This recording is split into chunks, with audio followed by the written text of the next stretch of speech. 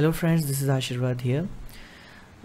In this video we are going to discuss some functions, some inbuilt functions which are stored in the math class.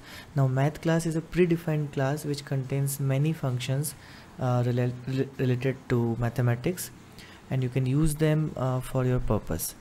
But in this video we are going to concentrate mainly on these 4 functions which I have written. So let us see one by one. The first function I'm going to explain is log. So how do you use log function? You actually have to declare a double type of variable, and in this variable you are going to store the log value of any number. So for example, if I write math dot log and inside the bracket 15, so it will give me the log value of 15, and let me actually print it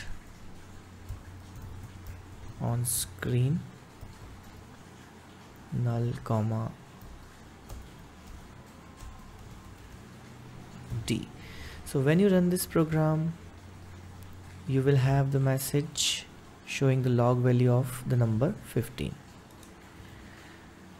So this is how log function works. The next function we are going to see is round function. Now obviously the round function will help you getting the rounded off value of any double type of number you specify. So again I'm going to use a double type of variable d, and in this variable I want to store a rounded off number. So again I'll use the math class, put a dot sign, call the round function.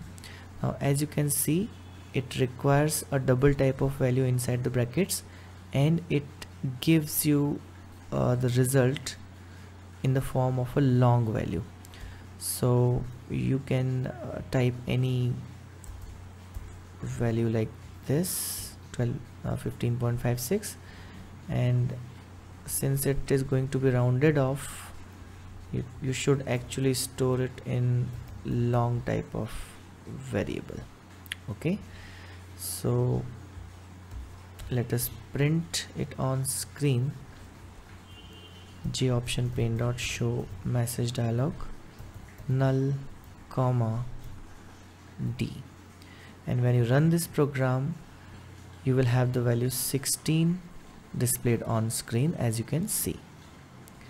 Now the technique which it follows to round off any value is the same that we follow in day-to-day life, that a number with a decimal point, and if the value after the point is exceeding 5 or equal to 5, we'll consider it as 1. So it's the same thing that it applies, and this is how it rounds off the number. So this is round function. The next function is sqrt. This function is going to give you the square root value of any given number. So let us first see how it looks when I call it math dot sqrt. Now as you can see in the IntelliSense window, it also requires a double type of value, and it returns a double type of value. So to test this function, I can declare a double type of variable to store the result, the square root, and inside the sqrt function let me write 36. Now one thing to notice here is, although if you see in the IntelliSense window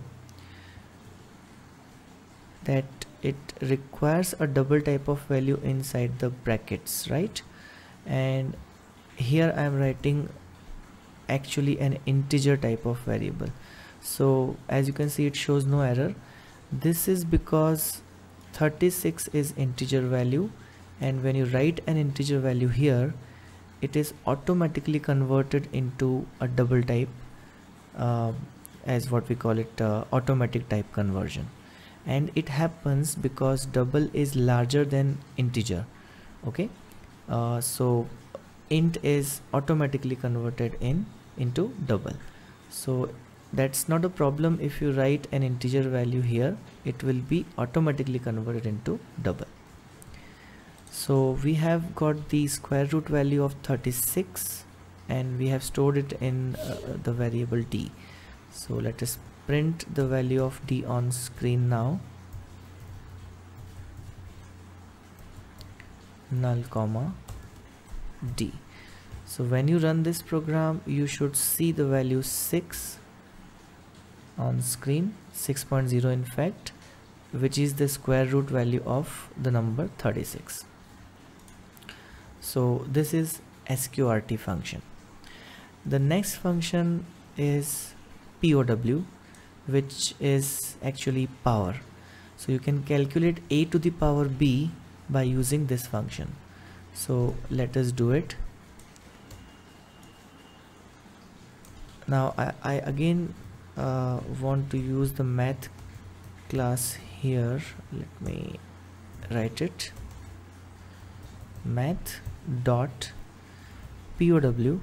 Now in the IntelliSense window, as you can see, it requires two values, two double type of values, but you can of course write integer values here.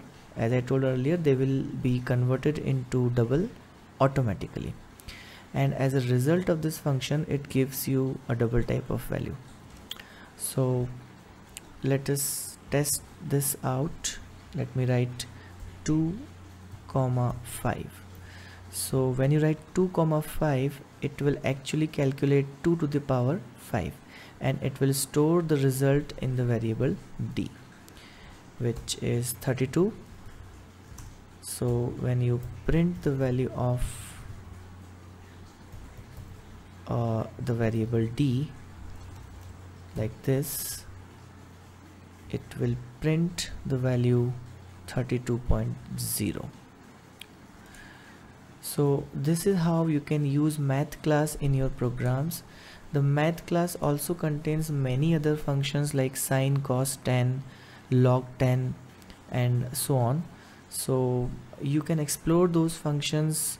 It's very easy to use, and as per your requirement you can use it. So that's it for this video. I hope all the concepts explained are clear to you. Do let me know if you have any questions in the comment section below. Thank you so much for watching. Do like and subscribe.